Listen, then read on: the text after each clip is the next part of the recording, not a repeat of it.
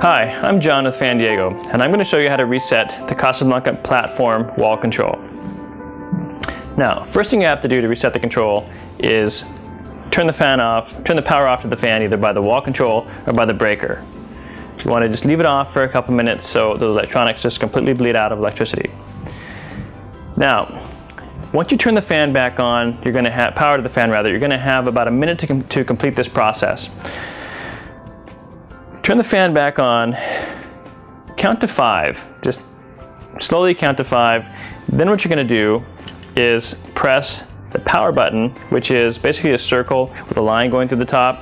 It's here in the bottom corner of the control. And the number 4. You're going to press the power and the number 4 together at the same time for about 3 seconds. Then take your fingers off the button, wait a couple seconds, and you should have full functionality from your control.